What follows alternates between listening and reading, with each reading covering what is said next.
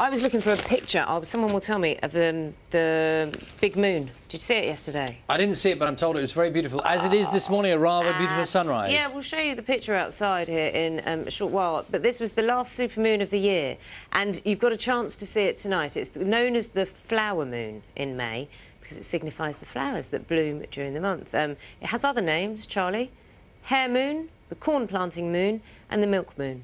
This is all according to the Royal Observatory of Well, it Greenwich. does look absolutely stunning. Isn't it beautiful? Absolutely lovely. Stunning. Absolutely lovely. There's the picture of the supermoon, in case you didn't see it, Charlie. There's a better picture. That's in the Telegraph. That's the setting behind Bournemouth Pier. Stunning. And you can still see it tonight.